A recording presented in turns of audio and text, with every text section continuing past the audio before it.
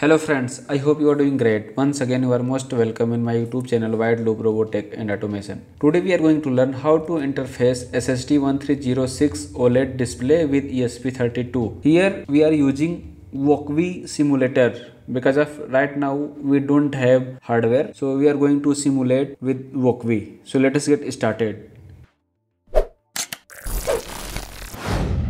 This is WokWi.com simulator. Here there are some options with Arduino Uno, ESP32 and Raspberry Pi Pico and STM32. Now we are going to simulate ESP32, so I will click on ESP32 and click on here ESP32. Now we will prepare circuit diagram. Click on plus and I will search here SSD1306.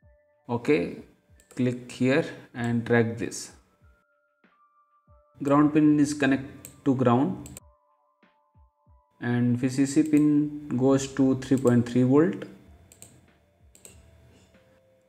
and clock pin goes to 22nd number pin and SDA pin goes to 21st number pin. Okay, now circuit diagram is ready.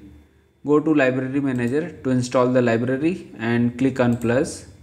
Search here Adafruit SSD1306. Click over here. Now it is added. Okay. Go to sketch.ino. There is no examples code. To get the example code, I will open Ardino IDE.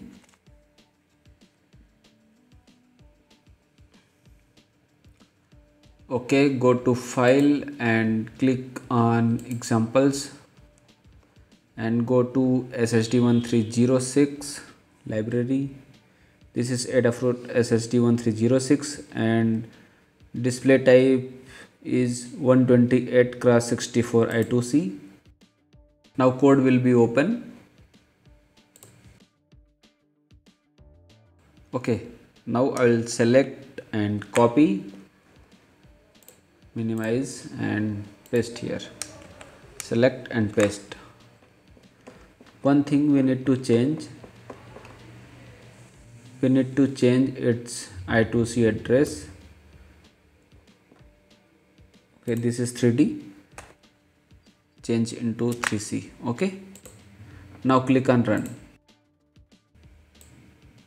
Wow. You can see it is printing.